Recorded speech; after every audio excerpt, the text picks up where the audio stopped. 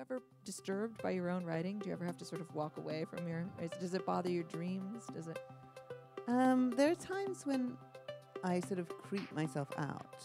So when I was writing this quite early on, I rented a house in Northumberland, which is the part of England which I've set this book, and I rented a house by the sea, and I was there by myself. And there are times at night where I had to I'm gonna watch some reality TV now because this is really I could hear the footsteps on the stairs and all that kind of thing. So yeah, I do that to myself, and particularly if I'm by myself, and particularly if I'm not in cities, I always feel safe, weirdly, but anyway, that's just me.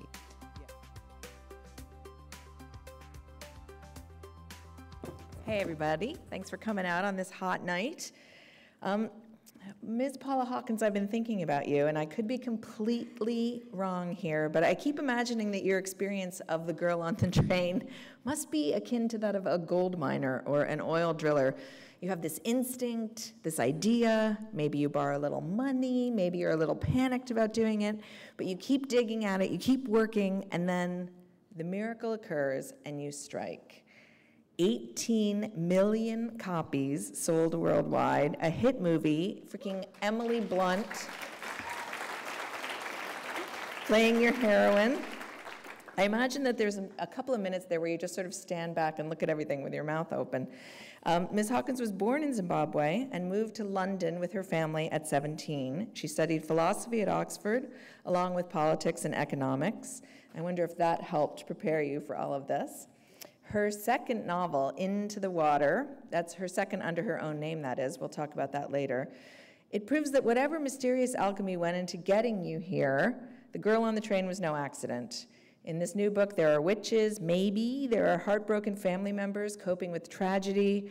There's the eternal mystery of memory. And there are big questions. What if you misremember something crucial?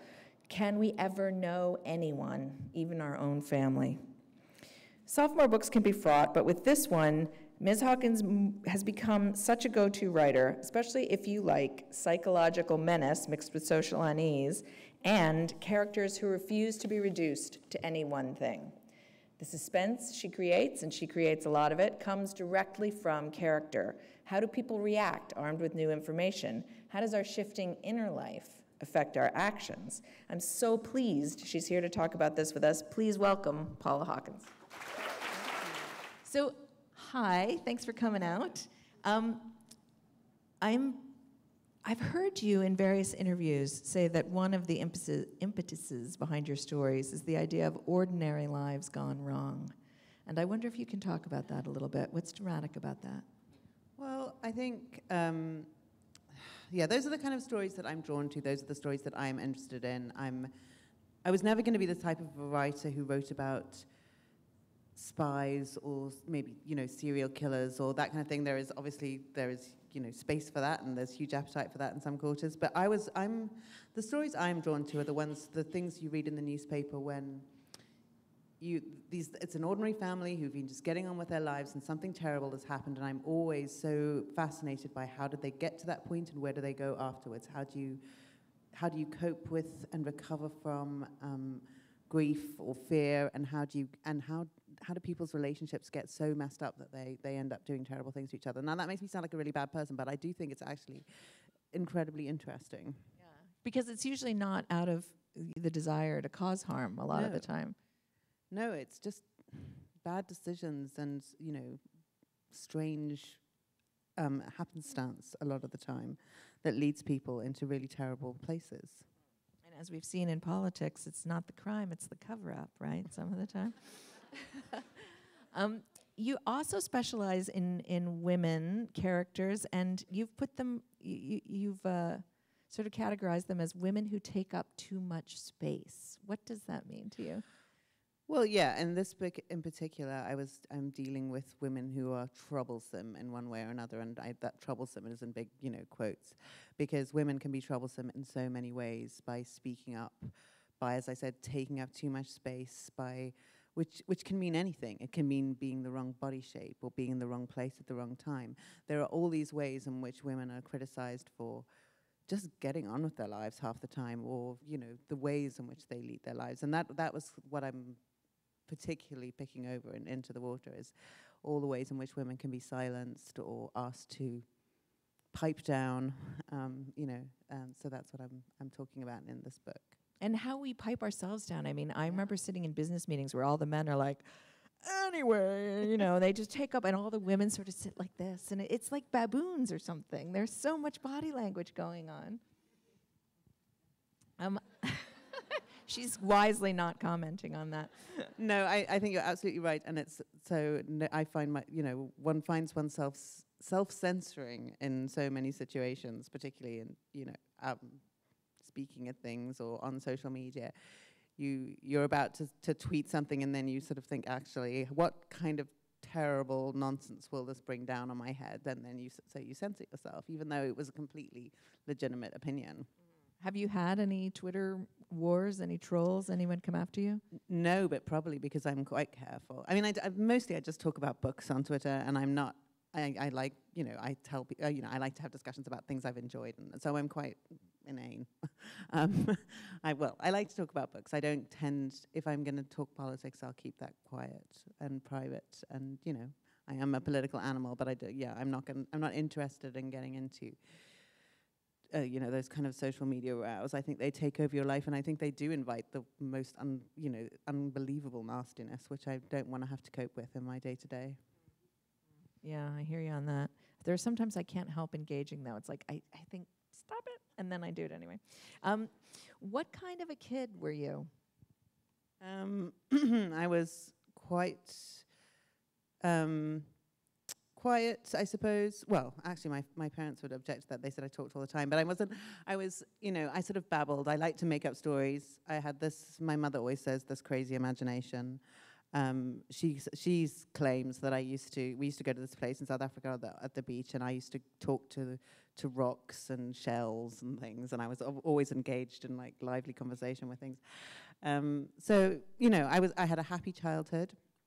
I had a very sort of outdoorsy childhood in Africa, and there was a lot of, there was no daytime TV, and obviously none of the internet things we have. So, and that lends itself to a creative imagination. And I did read a lot, although I was not a highbrow reader as a child or as a teenager. There was a lot of Enid Blyton and C.S. Lewis and Agatha Christie, inevitably, which was important for me.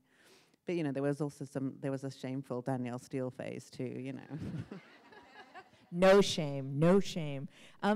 Because of your father's profession, I've read that journalists would come to your place for dinner, and you became sort of enamored of that life. Is that right? Yeah, my father is an academic, but he also wrote for the Financial Times, still does occasionally, and he knew a lot of journalists, and people used to come to interview him, and we often had journalists come and stay at the house, and they were foreign correspondents. They'd traveled around Africa. They'd been held at gunpoint in weird places, and they had all these amazing stories. So and it sounded terribly glamorous to me, and also they seemed like crusading types. They were on the right side of things. I had these aspirations to be this intrepid foreign correspondent, telling the truth and whatnot. But it turned out that I wasn't really suited to that kind of life because I'm a coward, and I wouldn't be able to go to these places. So, but that was why I wanted to become a journalist, really. When did you actually start writing things down? And do you remember the first thing that actually gave you pleasure to write? Oh, I mean, I used to write stories as a child all the time. I don't remember what those stories were about or anything. I don't have that kind of memory. But I wrote. Creative writing was important for me when I was little. I then had a teenage phase when I was fiercely political and earnest, and I just read nonfiction and didn't worry about like those sorts of fripperies. But then, when I got into my 20s and 30s, I was starting novels all the time that never went anywhere, and I never showed anything to anybody, and I'm sure they were terrible. And I don't even know where most of them are now. They'll be on hard drive somewhere. But yeah, I did. It's something I've always taken refuge in, I think. Taking refuge, gosh, a lot of people would say the opposite, right? You're not an angsty writer. It's not sort of agony for you. It can be, but I actually find more and more the less time I have to write, the more I miss it. And it has always been for me a little bit of a refuge, a solace. In fact, if things are going badly in my actual life, you can go into fiction and disappear into something where you don't have to think about how rubbish your life is or how anxious you are about the reception of the book or what have you, if you just turn to the next story, or, you know, it's a nice way to escape from things. At Oxford, you studied philosophy, politics, and economics. What prompted you to do that? PP is a very standard Oxford degree. It's basically what all politicians do. You know, politicians, journalists, and often people who go on to become lawyers. It's a standard degree. And at that time, I wanted to do journalism. It's like a big generalist thing. So, and yeah, I enjoyed it. I dropped the economics fairly quickly because I'm terrible at maths. But yeah, I enjoyed it very much. Was there a job or a moment when you realized, like, I'm doing this for real, like, I am a writer now? I think I've always had a bit of the imposter syndrome and the kind of when am I going to be found out, and that sort of dogged me through my career. I never felt like I was a very effective journalist. I enjoyed the writing, but I didn't enjoy the story getting. I'm quite diffident in a lot of ways, and I didn't want to sort of ask the questions that needed to be asked. Or if I asked a question and people didn't want to answer it, I'd be like, okay, fine, which is not really what you're supposed to do as a journalist. But it was, you know, journalism is interesting in lots of ways. It's great training for a fiction writer, actually. It teaches you to edit yourself and to strip out the unnecessary, and it also teaches you to sort of try and read between the lines of what people are telling you and, you know, what they're not telling you. And I think that is actually a useful thing for a fiction writer, to have that in their mind when they're writing, the way people speak and the way they try to hide things and obfuscate. Yeah, you don't have to answer my question. I'll go home and make it up. You had a distinguished career at the Times, then you freelanced, and then 2009 came, and all of us journalists suffered. Your agent directed you to a twist in your career. Can you talk about that? Yeah, I had an agent because I'd written a non-fiction book, and she approached me to write a sort of romantic comedy, which a publisher had requested, and they had the character and the setup for this book, and they just wanted someone to write it really quickly. And the reason they approached me was because their main character was this young woman who loses her job as a result of the financial crisis and the recession. And they thought because I was a financial journalist, I understood the financial crisis and the recession.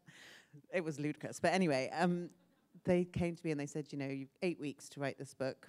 So I went off and I wrote a novel in 8 weeks. And, you know, it was fine, but it kind of reads like a novel that was written in 8 weeks, I think.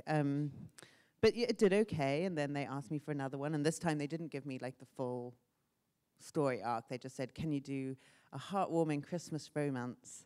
So I went off.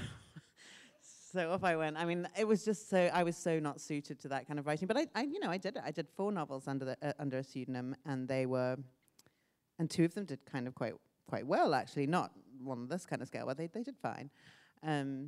But, you know, they kept getting darker and darker, and more terrible things kept happening to all the characters.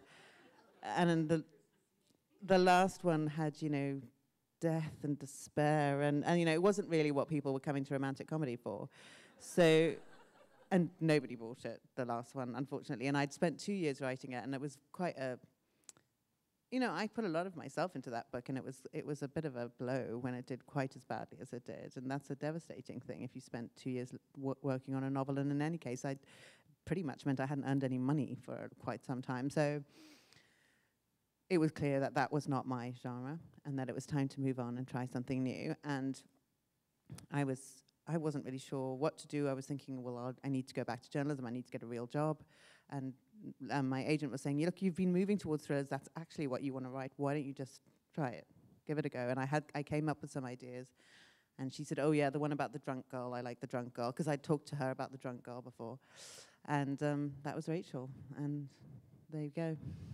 I want to get to that really quickly, but I do have to ask you one more question about the rom-coms. You had a pseudonym, Amy Silver. I did. How did you choose that? It was kind of it was chosen by committee, I think. We came up with I think I wanted Jessica Silver. I thought that sounded terribly glamorous, but apparently there were too many S's. It was just one of those things. I was never going to use my own name because, you know, as I said, the first one really didn't come from me. I wasn't going to put my name on that. So, and there was a nice thing, actually, for somebody who didn't have any confidence in themselves as a fiction writer, which I didn't, to have that distance of a pseudonym is comforting. You can kind of, at one remove, if you don't tell anybody, then nobody knows, because, I wasn't doing tours and getting my picture taken. So it was a nice way, sort of segue into fiction. Did you have to Amy Silverize yourself to write them? Did you have to get into No. Amy's mindset? Oh no, not really. I still wrote them as me. Just I tried to be funnier, and failed. But yeah, I tried to think of happy endings that I would like, and I think was part of the problem, that I'm not a happy ending person. I find happy endings a little bit unsatisfying. It was a heartwarming Christmas till Granny ended up dead. What did you learn from writing them, though? You must have, did they sharpen you up in any way? Oh yeah, so much, because, well, apart from anything else, the actual act of sitting down and writing an entire novel from start to finish is a thing in itself, because, as I said, I'd started so many, and it's such a, I'm sure anyone who aspires to be a writer has done this, write 10,000 words, oh no, this is rubbish, chuck it out, try a new idea, be distracted by something else, and actually you need to just push through, even if it's not the greatest thing, that it's going wrong and it's not that great. You need to push through to the end, and then you can assess your problems and address them. So just that was a start. And then, it teaches you a lot about developing character and pacing and all sorts of things. So yeah, they were great training for me, and I don't think The Girl on the Train would have been the book it was if I hadn't already written 4 novels and gone through all the pain that I had.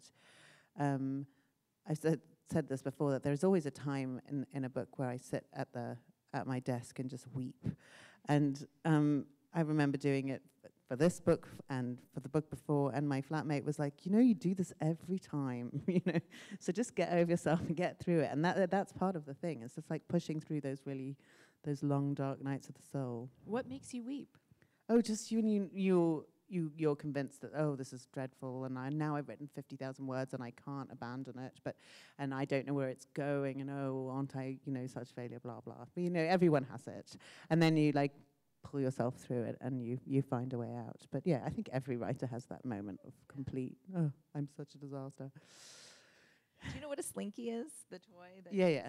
I have this slinky theory about writing, that sometimes the slinky's all manageable, and then sometimes the slinky's out of control and twisted up, and you can't. Exactly. It's the twisted slinky. Did you have a specific inspiration? You mentioned the drunk girl. Was that a character that was living in your mind so much? And then how did you get the drunk girl on the train? Talk about the evolution. Yeah, I had Rachel for a while in my head, and she wasn't Rachel, she was somebody else. But I was interested in, a lot of it comes down to the memory loss and the sort of relationship, how memory loss changes your relationship to your own actions. So if you can't remember what you did last night or yesterday or last week, it changes your sense of responsibility for those actions. And I'd read stuff about people who blacked out and committed crimes and then couldn't feel properly guilty for them because they didn't remember either doing them or wanting to do those things. And I just find that really interesting. So I was thinking about that, and then so I gave her a drink problem, which would give her blackouts, and then I wondered why would she have a drink problem, this young woman, and I built around that. But as I say, I tried her in a different book, which was actually about sisters. But I couldn't get the plot to work. And I'd separately had this very Rear Window-ish kind of idea that had been born when I was doing my commuting, and I'd sat on this train, and the train was always breaking down, and it was right outside these people's houses, and I'd stare into their windows and hope that something interesting was going to happen, and nothing interesting ever happened. But I did wonder, what would you do if you saw something, shocking or what have you? And it was the sort of the bringing together of those two things that opened up a whole load of possibilities about perception and reliability and all those sorts of things. What was your state of mind when you embarked on this? I mean, you were leaving Amy Silver behind. I read that you actually had to borrow a bit of money from your dad. What was this place that you were in, and do you think that informed what you wrote? Absolutely, I was at a very low point, one way or another. Obviously, I'd sort of talked about the last Amy Silver was a disaster, and I'd spent 2 years on it, and that's a hard thing to have, and I was just thinking, what am I going to do? And yes, I had to borrow money from my father, which is kind of humiliating when you're 40. So, you know, that it was not a good time. But all that I did, once I had the idea for the Girl on the Train, all that like misery and self-loathing and what went straight into Rachel, and I think it helped, you know, that having all those pressures and all that angst and what have you, you put it into the work and something comes out of it. So it was useful. You had a sort of unusual pitch with it, right? Like you'd sort of written half of it and then sent it out to see if anyone was interested in it. Was that an act of faith, or was that just like, please give me some money? That was just financial necessity. I said, my agent, I said to my agent, I cannot, it's going to take me at least another 6 months to write this, and I can't survive for another 6 months. So we need to get a deal now. And I knew that it's not the best way to go out and get a book deal when you've only got the book half written. But I was just like, let's get whatever we can, and we'll see how it goes. And so I was hugely fortunate that 4 publishers were immediately interested. So there was a huge sigh of relief. And then I knew everything was going to be okay from the in the immediate sense, at least. Yeah. I think you're being modest. 4 publishers. It was an actual bidding war, was it not? There was a bidding war, yeah. Which was, bizarre. and great and exciting, yeah. It was a crazy turnaround from, a few months before where I was just in the depths of despair. So, yeah, it was crazy. What does it feel like, the middle of a bidding war? Like, is your agent phoning you? Are you waiting by the phone? Are you chortling away at the offers? Or is it over a period of days? Like, what's it? It did happen over a period of days. In fact, it might have been a couple of weeks from start to finish. And, there's lots of toing and froing, and they're not always structured the same way. So you've got to weigh lots of things up. And you're not just... I mean, what was wonderful is that each of the publishers sort of writes you a letter saying what they like about it, or the editors, and why they want to work on it. And that's such a wonderful thing, because basically a bunch of people write you a letter saying you are amazing and so is your book. And like, oh, thank you. So that was a wonderful experience, given everything had gone before. So it was really gratifying. But you're not just saying who's got the most cash. You're also trying to assess which of the editors you think you'll work best with, who's gonna, there's a whole bunch of other things that come in, and that's why it's really handy to have a good agent, because they will tell you, like, well, they know which publisher's gonna do the best job for you, not just for this book, but for the next and the next and the next. So yeah. So there's this tendency that we have in literature and in everything else, that there are fashions, there are fads, and so Gone Girl was around, and there are a couple of other thrillers written by women. Had you read Gone Girl at the time? Did you mind the comparisons? Were you happy to be part of it? I hadn't read it when I started writing, but I think so it's a weird thing that I love Gone Girl, but I can't remember exactly when I read it. I read it that year, definitely, and thought it was amazing. And so the comparisons never bothered me, in the sense that it was nice to be, I thought, grouped in with this book, which I loved. I didn't actually think that the books were incredibly similar. They had a problematic central female protagonist, and there was a missing woman, but there's missing women in lots of books. And I suppose, yes, it's a marriage story, but it's a very different kind of marriage story, because in Rachel's case, the marriage is long gone. So, they were, and the unreliability was also brought up, but they're unreliable in very different ways. And Amy Dunn, Gillian Flynn's protagonist, is this woman who's in control of everything, and Rachel is in control of absolutely nothing at all, including herself. So they are actually incredibly different characters, and they're very different storylines. But it certainly didn't bother me. It didn't hurt me to be mentioned in the same breath as that. So what's it like to watch the book take off? Like, when were you aware that you had a hit, and what does that feel like? Well, I think the thing that was shocking to me in the early days was when it went to #1 in the US, because that I never expected. It debuted at #1 in the UK, which was amazing, and here as well, I think, which was also amazing. But I'd never imagined that that book would do so well in America. Unknown British author, and a slightly depressing story about an alcoholic taking the train. This didn't seem to be like the kind of thing that Americans would seize on. So that was, and then if you do well in America, it's a big country. That things are going well then. Yeah. So talk about the sort of history of the movie. Were you involved in the movie? How did you feel about selling it to the movies? Did you go and see the movie? Yeah. I sold the rights before the book was even published. So it was optioned literally 6 months before the book was published, and lots and lots of things get optioned and never get made. So I was excited and it was fun, but I didn't necessarily think that anything was going to happen with it. And when they moved so fast on it, that was kind of a shock. I wasn't involved in writing it or any of the major decisions. I spoke to the producers and the director, and I was comfortable that I was in good hands, or the story was in good hands. And I visited the set a few times, which was fun.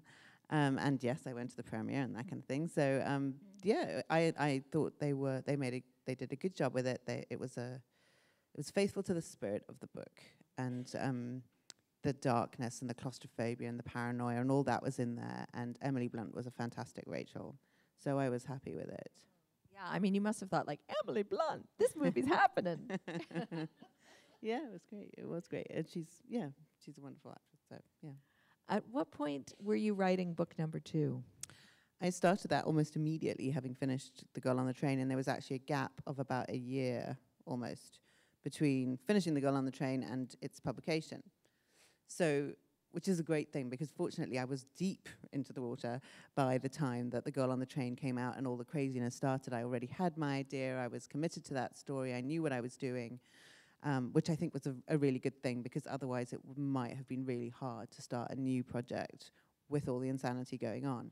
Of course, the insanity did interfere with my writing life, because necessarily I was touring, I was doing all sorts of things. It was distracting, and I didn't have that time to just immerse myself in the writing, which is what I'm happiest doing. So it was a different process, and it took me a lot longer to write than The Girl on the Train did. It was 3 years rather than 1, start to finish, but a very interrupted 3 years. How insane was the insanity? Do you have a book tour story or a crazed fan story? No, unfortunately, touch wood, I haven't got crazed fan stories, but no, it was just a lot of traveling and a lot of, it's disconcerting to say the least, to have this happen to you and to suddenly be thrust into the limelight when you're not the sort of person who's used to that and is not necessarily comfortable with that. So yeah, it was overwhelming. It must have been reassuring then to know, because everybody does want the second book right away when the first book is out, and to have that underway, as you say, must have been enormously reassuring. Did anything about the experience of the first one change the writing of the second one? Did you do it differently? Well, I mean, I wrote a very different book, and I think it's a more ambitious book. It's got this big cast of characters. It's a lot more complex. There are a whole bunch of mysteries going on in this book. So I tried not to think about The Girl on the Train was done. It was a separate entity, and this was my new thing. And I tried not to think too much about what the expectation might be, or doing things the same or differently. I mean, there are inevitably those voices in your head, but I did try very hard to just think, write the best book you can write at this point in time. That's always got to be the thing, hasn't it? Stay true to the story you're telling, and do the very best you can with what's going on in your head at the moment. And that was the kind of like mantra that kept me going. Just focus on this, try not to listen to anything else. Let's set the scene briefly for people who haven't had a chance.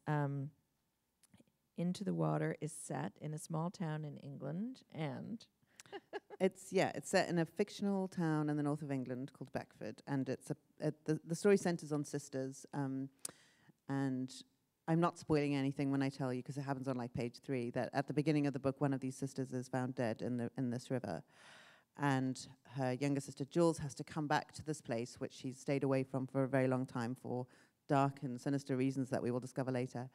And she has to sort of unpick, try and sort of work out not just what's led to her sister's untimely demise, but also everything that's happened in their lives to drive them apart and to leave them so estranged. And they have this very fraught, and they've had this very painful relationship. And she's also got to now look after her sister's grieving 15-year-old daughter, and she finds this very difficult, because the daughter is, the sort of seems to her like her teenage sister reincarnated somewhat. She reminds her so much of her old sister and of the times when they were really at loggerheads and when her sister bullied her. And there's this whole cast of characters in the small town, and we find all the ways in which they're interlinked and all the secrets that they're keeping. So yeah, lots of mysteries. And again, it's about troublesome women. It's about women who whip up trouble. The woman who dies now at the beginning of the book has been writing writing her own book, a kind of memoir / coffee table book about this river and about all the tragedy that has happened around this town and this river for centuries. And her writing of this has proved controversial because she's telling stories that don't necessarily belong to her. She's appropriating other people's stories.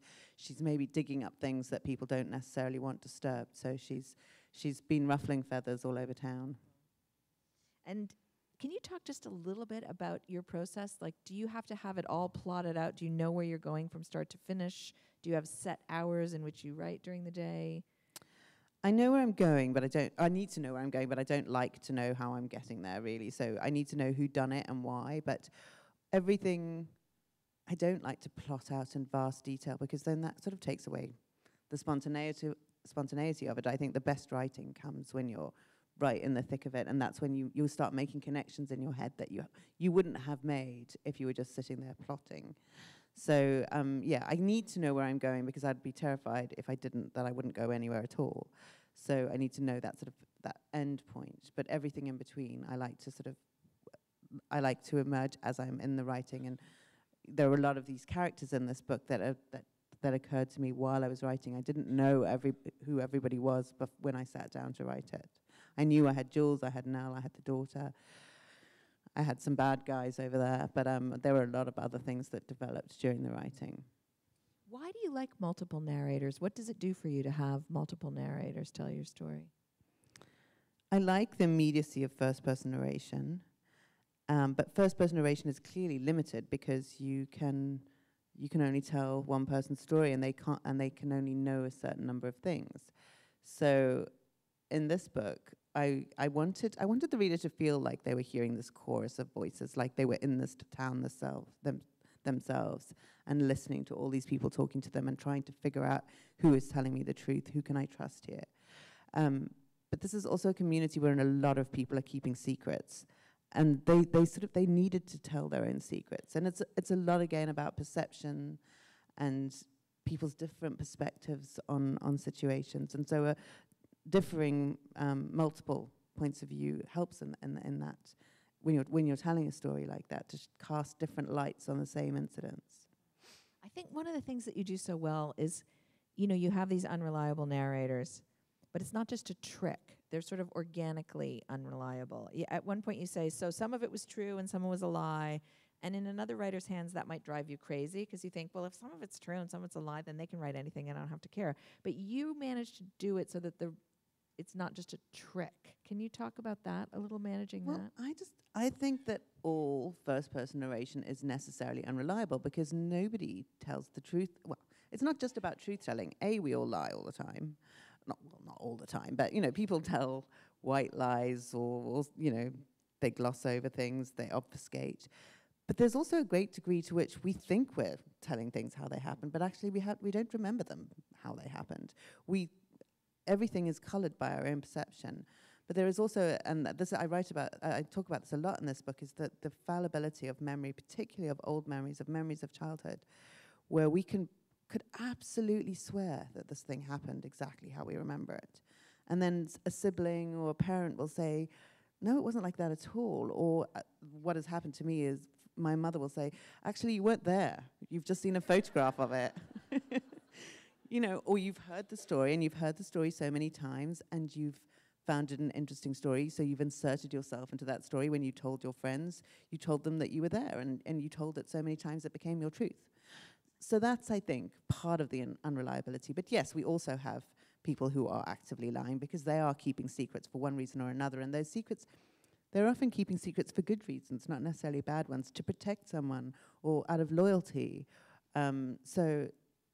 So yes, and to the extent that I can, I'm honest with I have them be honest with the reader, but they have to lie a little bit.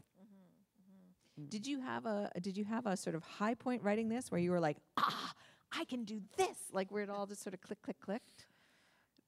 There were, it was as I say, it took a while. So there were many moments where I was like, yes, this is fantastic. I'm really happy with this bit, and then you'd crash the next day or what have you. But I liked I've included a sort of a historical background to it, and we learn about some of the women who lived in this place a long time ago and what happened to them and their demises, and they're sort of written as short little pieces spread out through the book, and those were a lot of fun to write. They're almost like funny, like little snippets, vignettes that are dropped in, and I enjoyed those. And I enjoyed the making the connections between the various people and allowing those mysteries to kind of cross paths and interweave. And there are mysteries which aren't solved in this book, but I think that I like that as well, to leave some things open and to make the reader wonder, what did actually happen there, and we don't know, and we will never know, presumably, since I didn't write it down, and I don't know in my own head, what actually is the real truth of this. But that's what I feel like life is like, so I enjoy that. You've written, there's some haunting sentences, and there's one in particular where you talk about how your heroine feels like she's slithering out of her skin like a snake, and she doesn't like the rawness beneath. She doesn't like the smell. Like, it's very haunting sentences. Are you ever disturbed by your own writing? Do you ever have to sort of walk away from does it bother your dreams? Does it? There are times when I sort of creep myself out. So when I was writing this quite early on, I rented a house in Northumberland, which is the part of England which I've set this book, and I rented a house by the sea, and I was there by myself. And there are times at night where I had to I'm gonna watch some reality TV now, because this is really like, I could hear the footsteps on the stairs and all that kind of thing. So yeah, I do that to myself, and particularly if I'm by myself, and particularly if I'm not in cities, I always feel safe, weirdly. But anyway, that's just me. Yeah. So I creep myself out. And there's lots of, there are horrible tragedies in this book. And those are hard to write and hard to think about and hard to put yourself into that situation and imagine how you would feel. There is a grieving mother in this book, and it's awful, actually. She's a necessary part of the story, and her pain is a very necessary part of the story. But thinking about that, even though I don't have children of myself, children of my own, it's still a very hard thing to think about. A grieving parent is a horrible thing to think about. There are great themes in the book. You touched on some of them. I wonder if we can talk about it a little bit more. This idea that you can't really know. In Girl on the Train, it was sort of, you can't really know your spouse. And in this one, I think it's you can't really know your family, the people who are the closest to you. Well, that's a big philosophical question. How much can we ever know anyone? But here I am picking apart family relationships, particularly a siblings relationship. Oh, and mothers and daughters too. There are things that you hide from people and from your family. And I think that as you go through life, most of the time, if you have a close family, if you have a functional family, you will talk about things. But how many of us have close functional families? Most of us have some level of dysfunction.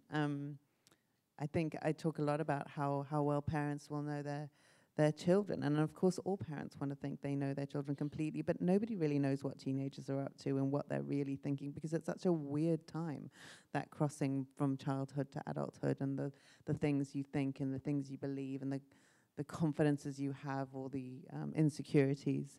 So that is necessarily a time that's fraught with misunderstandings, and usually I think you work through them. And the sisters, Nell and Jules, again, they just misunderstand each other terribly, and it's one of those tragedies where they should have worked it out, but for this particular reason they haven't, and so they've been stuck in this horrible teenage antipathy. And I think Jules does still behave like an adolescent when she thinks about her sister, when she imagines conversations with her sister. They're very adolescent conversations. They are stunted because they haven't worked through all those problems. So I don't think it's impossible to know people, but I think very few of us actually get to know, it's also fiction, so we need some conflict there. We need some mystery. It's fiercely feminist, though, and there's this really interesting strain through it, that women kind of go through their lives expecting violence to happen to them at some point, that we're not surprised when violence happens to us, that we're sort of surprised when it doesn't on some level. I think there is a degree to which women are taught from quite a young age to think of themselves as potential victims. In a way, I believe that men are not. Now, you can argue with me about this, but I think women are told about all the things they should do in order to avoid being victims of violence. Don't wear high heels, don't wear a short skirt, don't drink too much, don't smile at the guy at the bar, don't take a taxi home, don't do X, Y, and Z. All because it's almost like it's your responsibility to avoid being a victim of violence. The weird thing is men are far more likely to be victims of violence than women are, but we don't tell men not to go to the pub, we don't tell them how to dress, we don't tell them not to walk home alone at night. It's kind of not seen as their responsibility to avoid being a victim, but it very much is the way we talk. You know, we teach women that they have to do all these things as though it was somehow their responsibility. So yes, I think that inevitably, I'm sure most of the women here will have had that feeling of, you know, oh God, have I done the stupid thing by walking home on this route, and you walk with your keys in your hand and you look over your shoulder and you're all those things that women do all the time, which I don't think men do, unless, but I'm saying this in very general terms, and obviously there are places in which everyone feels insecure, but I'm talking about sort of Western countries, you know, Toronto or London or New York. Women perhaps behave in a different way because they see themselves as potential victims, because they've always been told that it's their responsibility to avoid being a victim. And there's also a streak of the violence that women do to themselves, you know, the way they betray their friendships, or the way they hate their own bodies, or there's a lot of that in this book as well. Yeah, and again, I mean, I think that's something we've all had probably throughout our lives, and I wonder whether it's actually worse now because of the constant social media, you know, constantly taking pictures of oneself, and I'm not like necessarily anti the selfie, but I know that I'm pretty sure it would have made me feel desperately insecure if I'd had to look at pictures of other girls all the time when I was a teenager. Yeah, and we are again taught by society that we, you know, that only a certain kind of way of looking is acceptable, and so then that kind of thing breeds a self-loathing and a defensiveness that may make you go on the attack. We're going to we are going to open this up to your questions in just a minute, but I am just going to ask you a couple more questions. This is a very indelicate question, so feel free to tell me to get lost. But, you know, we've talked a little bit about the impact of a book, and does having a successful book, does it free your mind in a certain way? Like, can you now take more risks with your next books because you have a cushion? Is there? I'd like to believe that, you know, money would help me. Is that true? I don't think that I mean, obviously, it's nice to be. I'm not going to lie that to say it's terrible to have money. It isn't terrible to have money.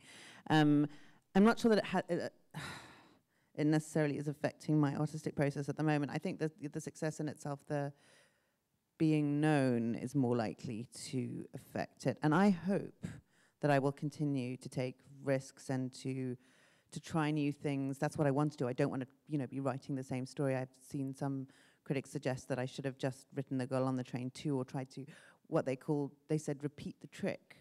And I was thinking, what was the trick? I didn't even think was there a trick? I didn't know, well, if somebody needs to tell me what the trick was, because I didn't know. I just wrote a story. And this time I wrote a different novel, and the next time I've already got some ideas for characters, and I want to do something else, which I hope will be ambitious. And I would rather be ambitious and fall slightly short than just be trying to repeat the same thing over and over. So I hope that will continue, but obviously having success means that you also get scrutiny, and that can be painful. So, but you know, I do think there's a sense in which sometimes I think, well, this is my new theory, that writing is a bit like being a sport, like a football fan. There's always next season. Even if you're having a terrible season, there's always next season. So, you know, there's always the next book. The next book is perfect at the moment because I haven't messed it up yet. So, you know, there's hope in that, and you can move forward to the next thing. And I hope I will continue to be ambitious. The fact that I suppose going back, I'm being very rambly, sorry, but going back to your question about money, that I don't have to sell a lot of books next time. I mean, obviously my publishers would like me to sell a lot of books next time, but I'm not going to be on the breadline if I don't. So that, I guess, is freeing. I can afford to take some, you know, to try something new and to be ambitious in my writing. Did you allow yourself an extravagance? Was there something that you were delighted to be able to do? I mean, I haven't gone crazy, but I moved into a much nicer apartment than I used to live in, and I've taken some really good holidays. So yeah, I took a bunch of friends to a fancy ski resort and that kind of thing. So yeah, we've had fun. So my last question is, given that you're writing the kind of books that you are, do you believe that we're capable of anything? That all of us, any of us, is capable of anything, really? Well, I mean, there are probably limits to that, but I think, yes, I think under the right circumstances, people can behave in extraordinary ways, and I don't just mean in extraordinarily bad ways. In all sorts of extraordinary ways. I think about people coming to Europe from Syria, for example, and probably 5 years ago, those people were doctors and teachers and what have you, living in those middle-class lives in a city, and they would never for an instant have dreamed that they could possibly contemplate putting themselves and their children into a boat and crossing the Mediterranean. But they are now, and so, none of us could imagine doing that, but if we were having our cities bombed, we might find ourselves pushed to those extremes too. So I think, yes, given the right circumstances, people are capable of utterly extraordinary things. Wow. Well, thank you so much for sharing your stories with us. We really appreciate it.